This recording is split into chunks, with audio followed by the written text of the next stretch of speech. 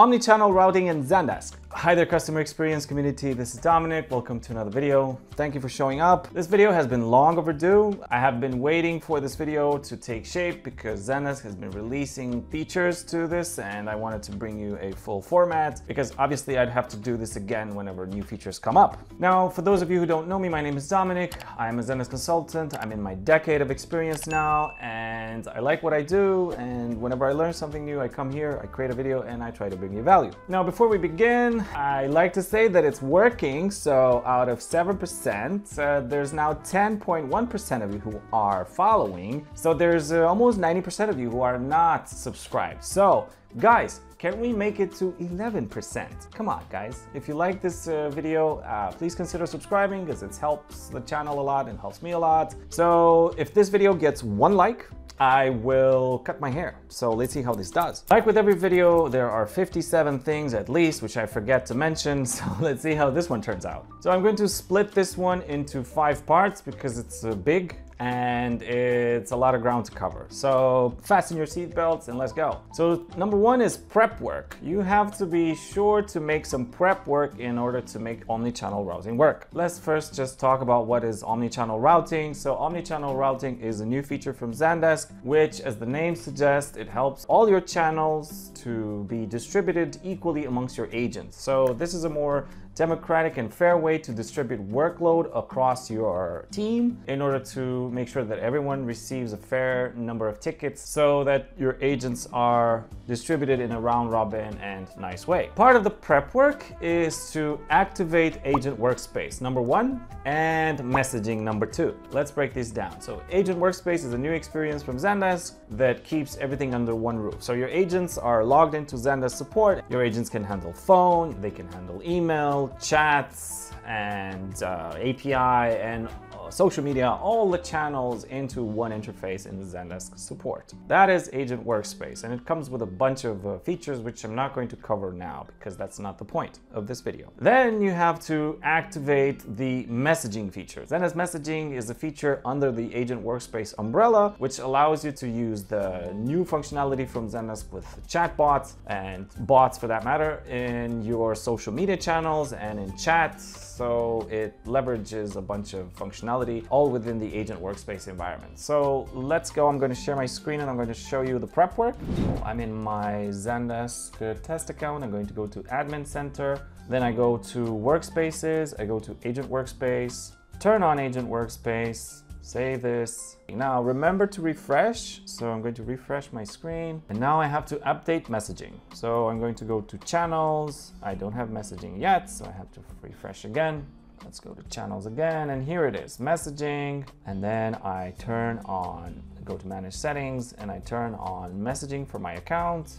Then it asks me who turn on messaging for what brands, and I'm going to do this one because this is where I keep an example that we will be testing. Now let's go to objects and rules and go to omnichannel configuration here. Now part of the prep work is to talk about what omnichannel routing is based on what you'll find in Zendesk. So let's go. So you go to objects and rules, and then in omnichannel routing you'll have routing configuration, which is going to be our next topic. So I'm not going to dive into it. You have capacity rules. So what this means is you can define capacity for your agents. I'm just going to edit this one so you can see. I gave it a name and then I chose some assignees, and then I gave capacity for my different channels. So I gave 5 tickets that are email, and then I gave 1 ticket for messaging and 1 for talk. So 1 for messaging, which is social media and chat, and then the other one is another one for talk. This is just for how I did it in my instance. Now next one is agent statuses. I have these ones default by Zendesk, created by Zendesk online, away, transfer only, and offline. You can create new ones if you want. That's up to you. I'm not going to get into that, but you'll see how they work based on our example. And then I have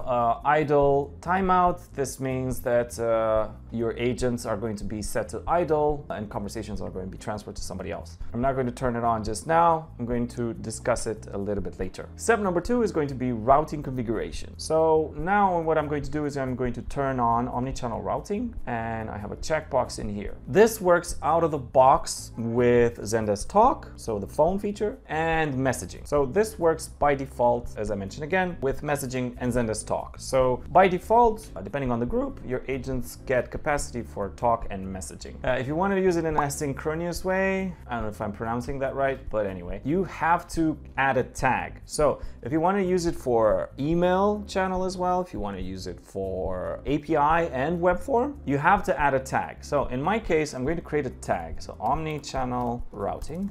So I'll just name it like this, and I'm going to save this. Now, don't worry about this. We will go over these things one by one. So I turned it on and I have added my tag. That's perfect. So adding the tag means you'll be able to use all the channels with omnichannel routing. So by default, again, you have talk and you have messaging. Now we will also add other channels. We will add email, web form, and API along this with that tag that we just added, omnichannel routing. You can add another tag if you want. Now, let's go through the omnichannel configuration and what it means. So initially here I have skill-based routing, which in itself is a topic for another video, but just to quickly refresh your memory, skill-based routing is you giving your agents skills, like for example, language skills, or for example, somebody's technical, somebody's generalist, somebody is billing, etc. And that's how you define skills for agents and you route tickets to them according to these skills. Now, what I'm going to do is I'm going to turn on skill-based routing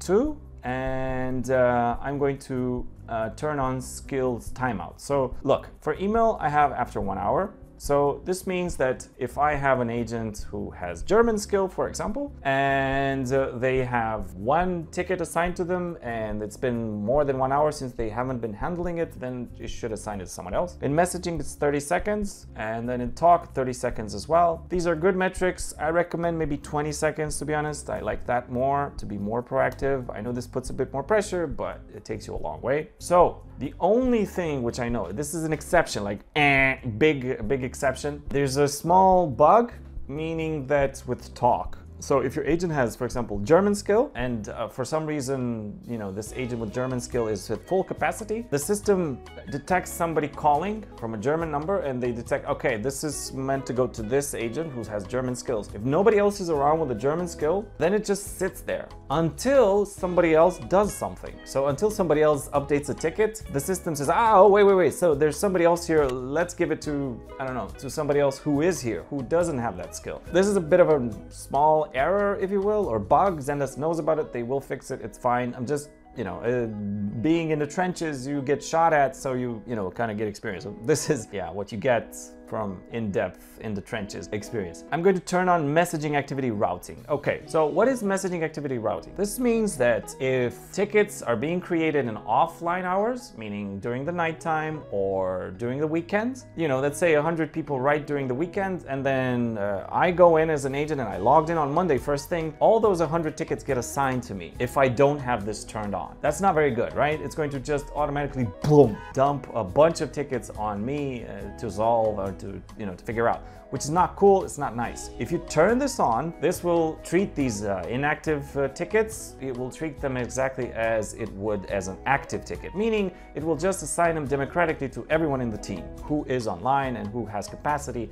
etc., which is a very nice and very fair way to handle tickets, even if they're from offline hours. So I like this very much. Keep in mind and maybe turn it on. Okay, let's keep going. So reassignment timing. So this is for 30 seconds. So nobody's on for 30 seconds or more, just assign it to somebody else. Turn on reassignment for reopened tickets that are new. Okay, so for email, I won't do this, but for messaging, what I'm going to do is I'm going to turn this off and delete these. So reassignment for a reopened ticket. So if a ticket is being reopened and the email channel is fine because this is not a live channel, so it's not that bad. But for messaging, I want to assign tickets, so tickets that are being reopened, to assign them to somebody new. For example, if I'm an agent and I have a ticket assigned to me and, you know, the conversation is over, a customer says, yeah, that's fine. But then they decide, you know, 5 hours later when I'm home and I finish my workday, the customer decides, you know what, actually this is not done. So what they do is they continue the conversation and I'm going to be offline at that time. So I want a new agent to get this ticket. I don't want the ticket to just, you know, the customer to become frustrated like, hey, I waited for you. No, automatically when this gets reopened, it gets assigned to somebody new. So what I'm going to do here, I'm going to select when I'm offline and when I'm away, I want this ticket to be reassigned if it's reopened, and I like that. I'm going to save this. Now the last bit in this configuration is going to be idle timeout. So I'm going to go to idle timeout. I'm going to turn it on, save. So now it asks me, like, how long should an agent be idle until the ticket is being assigned to somebody else? I'd say 10 minutes. If they've been away for longer than 10 minutes, just put them offline. I like that. I'm going to turn it on. Now, topic number 3 is setup. You're going to see that I have created here an omnichannel routing tag. What this means, again, is if I have tickets that are not part of talk and messaging, who this omnichannel routing applies to directly, automatically, out of the box. I want to use email, web form, and something else. Now, omnichannel routing works with groups. So if your agents are part of a group or department, then everybody has tickets assigned to them. So what we need to do is to create a trigger to assign tickets to a group. Objects and rules, go to triggers, add a trigger. Okay, so what I want to do is I want to create a trigger to assign all the tickets that come into the system to one general group, support group. That's the example that I have now and I want to create for this particular video. Assign tickets to support group if tickets have no group assigned. Okay, I'm not going to give it a description. I'm going to say ticket group is blank, and I'm going to do group is, I'm going to say support. Create. I forgot to add a category. Just let me put it in assign triggers, so I'm assigning it to groups. Okay, this is number 1. Now I'm going to add another trigger, and I'm going to look for that tag. So the purpose of this trigger is to look for tickets that don't have omnichannel routing tag and add that tag for the channels that I want to use.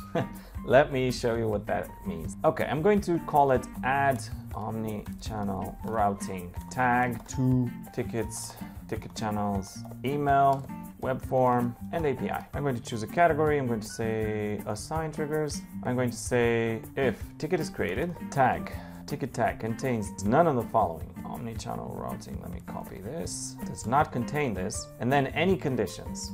Any condition. So if channel is web form, and then channel is email, and then channel is API, web service API, then set tags omnichannel routing. All right, create. Okay, good. I have created my triggers.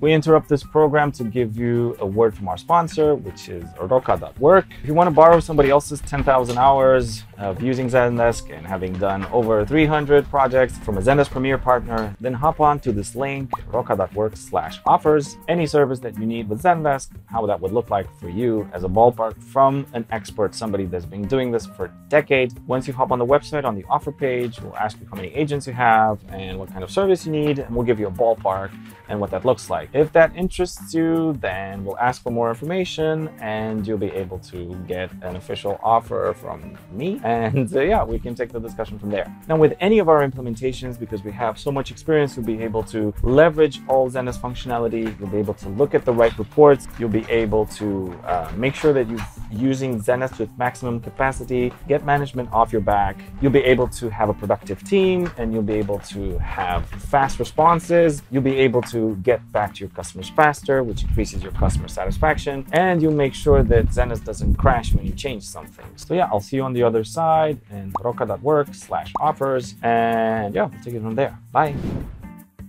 Now comes the fourth part. It's testing the omnichannel routing. I'm going to go to my Zendesk support and I'm going to set myself as away. I'm going to try to see what happens if I submit a ticket from email channel, for example, and it's going to come in. And if I click it, then it's supposed to be assigned to me because omnichannel routing saw that from away I came to online and I have capacity and it's going to assign it to me. So let's do it. Now I open my email and I go from this email and I send it to this support email. Let's see, testing if email is being assigned to Dominic when he comes online. Okay, so I have sent the email. I'm going to go to my tickets, and if I go to my tickets, voila. Look at this. It's in here. Less than a minute ago, it's in my tickets already, and it has been assigned to me because it found me as having capacity. So if I go to support here in my tickets, I see the email assigned to me less than a minute ago. I just sent it. So remember, for email, I said I have capacity. and here it is. Now for the messaging channel testing. So I created a rule, if you remember, which said that if I switch from away to online, it's going to assign tickets to me automatically. Let's test that out. So let's open a test window with a demo. So I go here, I initiate it, I'm a customer now. So I just say talk to a human. All right, just give me your name. It's Dominic again. Test@email.com. All right, so, okay, they connect you to a support agent. So what I do now is I'm going to put myself online. Boom, accept. So it's here, right? So if I go to unassigned tickets, here you go. Conversation with Dominic again. It's not assigned to anyone yet. So requester is Dominic again. So I'm going to click it. Now, of course, I accept it, and here it is, automatically assigned to me because I had capacity. So let's go to events, system via messaging, offer to Dominic, and then system via messaging, assignee Dominic. So it assigned me as having capacity because I turned from away to online. You know what we set up in the configuration earlier? There you go. Okay, now conclusions. Now, omnichannel routing is a great tool for you to assign workload to agents in a democratic way and a fair way so that you don't necessarily have to rely on third parties like the round robin app and other kinds of systems. So you've seen it's not the easiest. There's stuff being added to it all the time. So if you need help, just write in the comments. I'll be there and I'll answer. If you need an expert to set this up for you, you know who to talk to. And yeah, I hope this brought you value. If you like this video, please consider subscribing. It will help us a lot. So I'll see you in the next one. Bye.